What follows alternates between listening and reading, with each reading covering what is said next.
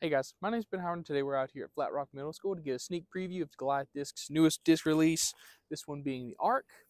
The Arc is supposed to be a step up in speed and stability from the Enoch. The disc I hear these compared to the most is a Thunderbird, but with my experience, they're not quite as stable as a lot of Thunderbirds.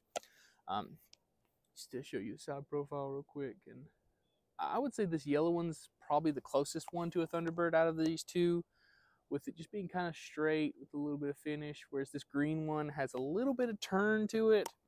I did bring 3 discs to compare to these.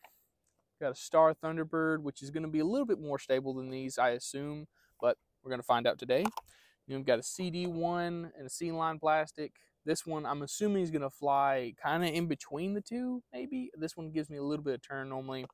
And then I've got this S-line CD1, which I'm assuming is going to be a little bit more understable than both of these. But when it comes to first impressions, I'm really looking forward to trying these out. Feel very comfortable in the hand. Feel really nice forehand and backhand. So let's go and get into it. All right, guys, so we're on hole 1. This one's a par 3, 250 feet, just straight ahead, going slightly downhill. And as you can tell, the ground slopes from right to left. So I'm going to try just a chip forehand with, I think, the Thunderbird and probably both of the arcs just to get kind of warmed up. I'm going to count the yellow arc as my main play, though. It's a little too far right. That should be like a edge of circle putt, maybe. I'll go with, I guess this is blue. I don't know. What do you call that? Like teal, I guess? I don't know. We'll go with this one.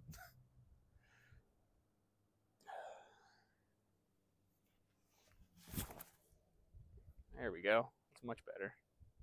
Get in the bucket. Ooh. It's parked, though.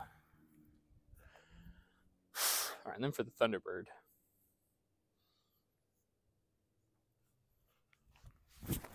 Ooh. Nose up. Ooh. Oh. Actually a pretty good roll. That's the one bad part about coming up here to play. It's always like 5 to 10 degrees colder up here than it is near the house. So I'm going to have to deal with some grip issues today, but we'll still catch this putt. Ah, slipped out of my hand. Oh, let's go roll.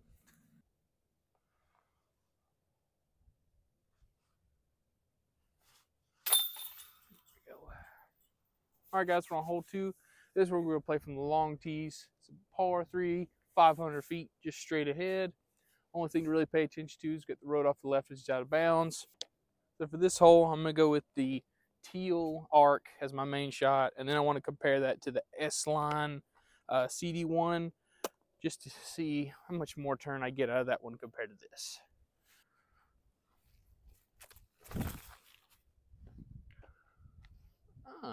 Didn't really turn that much out of my hand. I'll sit down. Ah, dang. It felt like I put that on a tiny bit of hyzer. But that's interesting. I was thinking it was going to be a little bit less stable than that. So let's compare that to the CD1.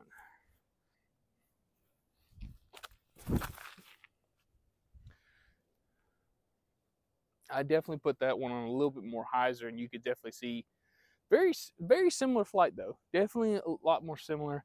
I'll have to look back at the footage and see if I did release that on any hyzer, though. If I did, it definitely wasn't near as much as I put on that CD1. So that's nice to see. The CD1's just a little bit more flippy. Something else I noticed once I got down here is the CD1 also went probably about 30 feet farther. And obviously this arc faded out a little bit farther. So probably going to have to compare this one to the C-line CD1 and then compare this one more to the Thunderbird. And I was thinking, let's get up and down.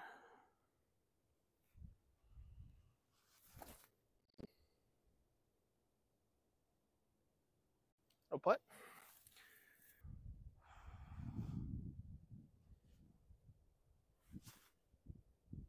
There we go. All right, guys, we're on hole 3. This one's a par 3, 320 feet. Basket's just dead straight ahead. Only thing to pay attention to is got OB off to the right, all along marked by the tall grass. So if I want to do any mistake, I want to be off to the left. The baseball field is out of bounds too, but shouldn't come into play, hopefully. But for this one, I'm going to take the yellow arc and compare it to the C-Line CD1. Just going to throw both of them off just a little bit off to the right side of the basket. Try and give them a good amount of height and see if I can just kind of get them to push straight for a long time and then gently fade out to the left.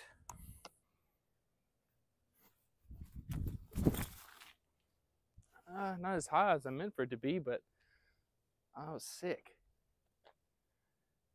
Heck yeah, I think I'm parked.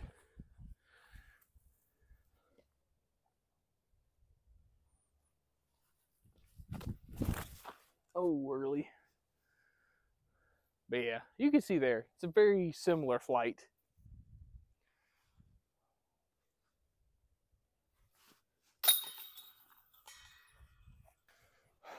All right, guys, we're on hole 4. This one's a par 3, 280 feet. Baskets on the other side of this group of trees you can see right here in front of us. Then pretty much you have to decide whether you want to throw a forehand hyzer or a backhand hyzer. I like the backhand hyzer more just because, as you can see, the ground slopes from left to right. So if you go with the forehand hyzer, it's easy to go too far right, whereas if you throw something out to the right, it obviously you're going to stick in the side of the hill and not really move too far. The only bad part about going off to the right is you have to have something that'll move farther from right to left than you would left to right going to the forehand route, but shouldn't be too bad. So I'm going to go with the yellow arc and the Thunderbird on this one.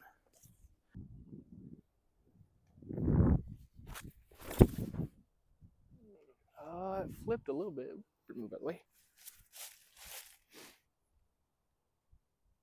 That's not bad. It's a little bit past pin high. I think there's a little bit of a headwind. I didn't think it was going to affect it that much, but I think it just kind of, you can kind of see it just kind of stood it up just a little bit and made it fly straight. So let's compare that to the Thunderbird.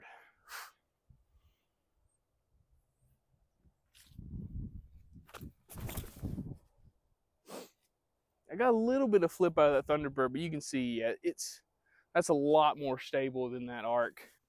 Let's see if we can put this in. Almost.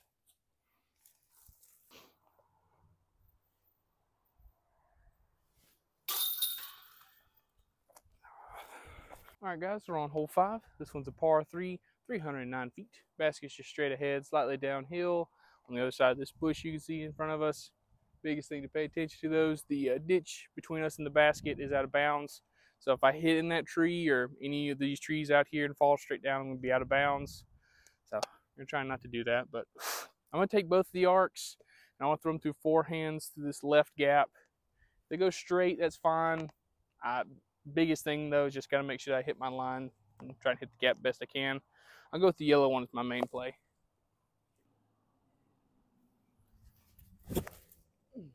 Ooh. Turned a little bit for me. Fall straight down. Oh, we're safe. Cool. Okay. That's good to know. They're not insanely forehand or torque resistant, which I didn't feel like I got a clean release on that anyway. So with this one, I'm going to give this one a little bit of hyzer, see if I can get it to stand up.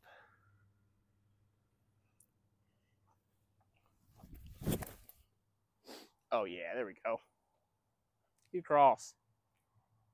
Dang. Just need a little bit more height, but that's nice to see, though. Just need a little bit of hyzer out of the hand, and it just kind of stood up and just went dead straight.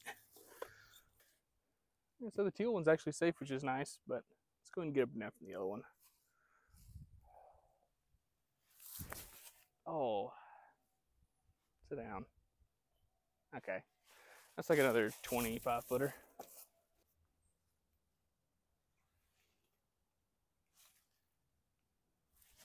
Oh, dang.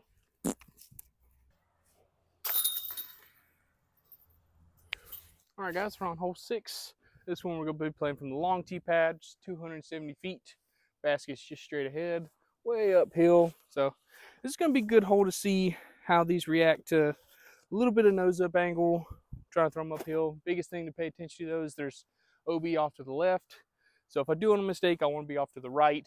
But for this one, I'm going to try and throw these to the right side of this tree on the right side of the basket and see if I can get it pushed past that tree and fade in behind them. If I can do that, that'd be nice. but for this one, I'm going to go with the teal one as my main shot, just because, like I said, I feel like I can get a little bit more flip out of it. It's probably going to hold a little bit straighter. So, let's see what we can do.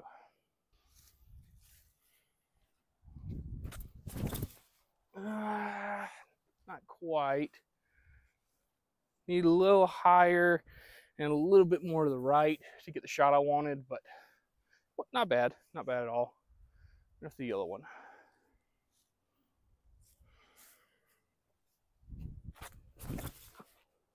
There it is. Much better.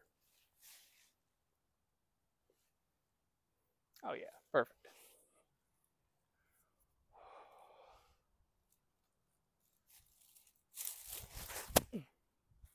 Drop. Aw. Dang. Almost. All right, guys. We're on hole 7. This one's a par 3, 300 feet. Basket's up this way, tucked off to the right on the other side of this group of stuff you can see right here in front of us. So I'm going to take both the arcs again, just put them on some anhyzer, see if I can get them to hold the angle and just kind of pan out to the right. I don't need a ton of left to right movement on this shot, so the biggest thing I want to make sure I don't do is just turn these over and get them to cut roll down the hill or something like that. I'm going to go with the yellow one as my main shot just because I trusted a little bit more to come out of that anhyzer angle.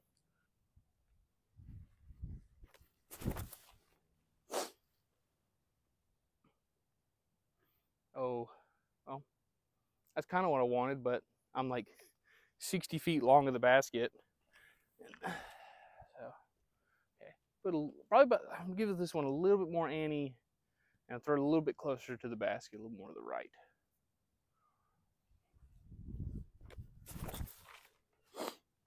I like that, yeah. Flatten out. There we go.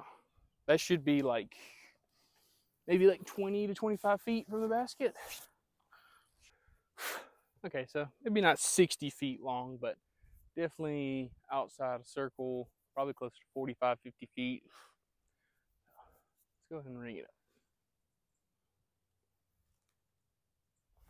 up. Fade, fade.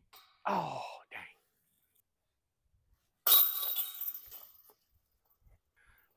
All right, guys, we're on hole 8. This one we're playing from the long tee pad, which is a par 4, 600 feet. Basket is just dead straight ahead. You can kind of see it.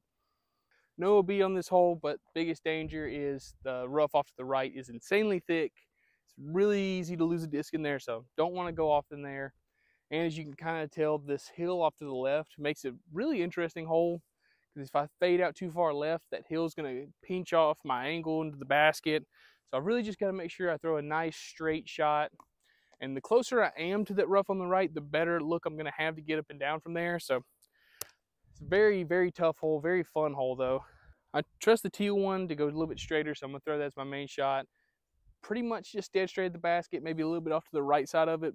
Not too far though, because like I said, don't want to go right. So just straight ahead. That's all we got to do.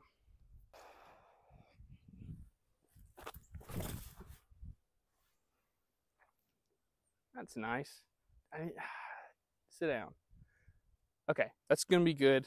We'll have good footing from there. Have pretty straight shot at the basket. That hill's going to kind of be in the way, but that shot shows you why this hole can be so difficult. Just by being that like 10 to 15 feet left of where I want to be, that shot's going to be a little bit tougher. But all right, let's see what we can do with the yellow one.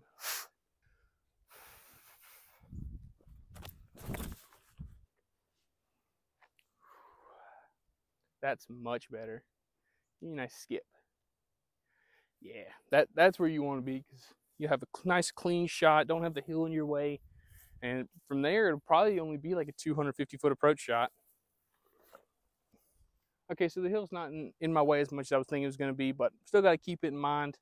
I'm going to go with the forehand with the yellow one, just try and give it some height, hit it hard, just try not to floof it and have it fade off into that tree line. I don't want to go backhand just because I don't want to bring it into play at all if I don't have to, and my footing's not very good, and running uphill I'm more likely to pull it, so I'd rather just try the forehand and see what happens.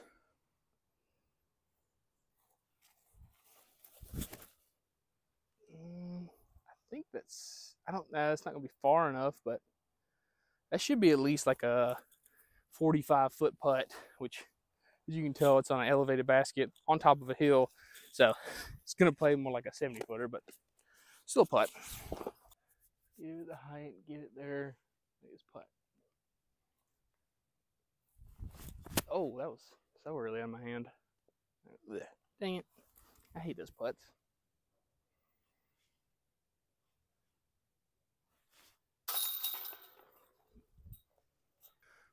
All right, guys, we're on hole 9. This one's a par 3, 315 feet, just dead straight ahead.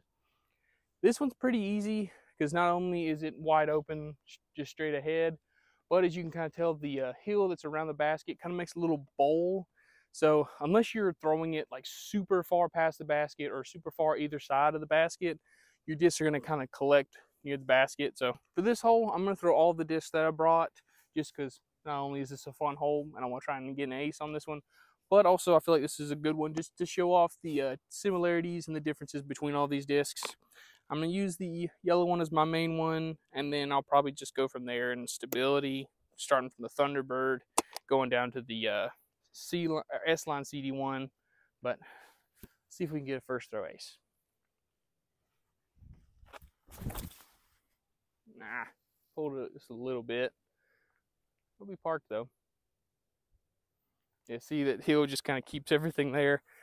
That thing definitely does go a little bit farther than I give it credit for, because that's probably 20 to 25 feet past. So I threw that about 340.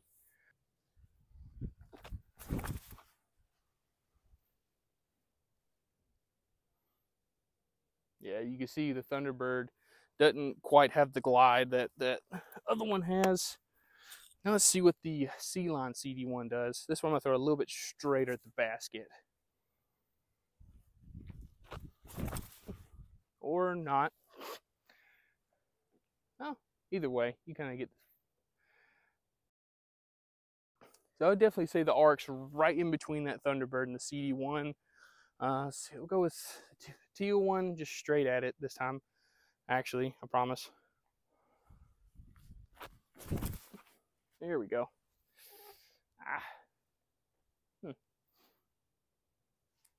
The form felt a little weird on that one, so I don't know if I accidentally released that on a little bit of anhyzer, or if I actually threw it flat for once and didn't throw it on some hyzer. Who knows? It definitely does show you that teal one has some stability to it, but it just doesn't quite have that overstability the yellow one has. All right, last one, S-Line CD1. I'm gonna put this on some hyzer straight at the basket.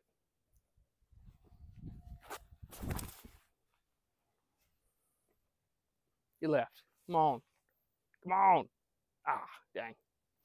Almost.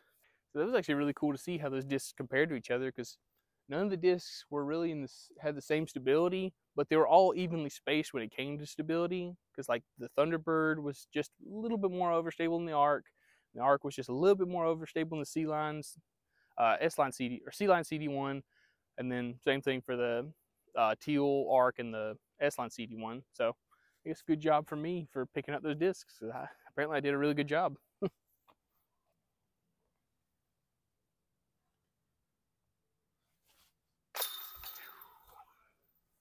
we go. Oh. All right, guys, that finished up our round out here with the Arcs. I gotta say, I'm really happy with how these turned out. I got a little worried when people were comparing them to the Thunderbirds, because I'm not a big fan of most Thunderbirds. The Star one that I have is my favorite one that I've ever found, just because it's not quite as stable as a lot of other ones. It's going to give you that glide while still having that reliable overstability. And these do that same thing. Not really this one. This one's a little too understable, but especially this yellow one just has that nice glidey push without having any turn really, unless I'm throwing into a headwind or something like that. But it's going to give me that nice glidey push and then just a nice gentle fade. It's not going to give me some turn unless I put it on anhyzer, unless I purposefully give it that angle. And so it's really nice to have a disc like this where I can do that, and to have another one that's kind of like a beat-in version of this one.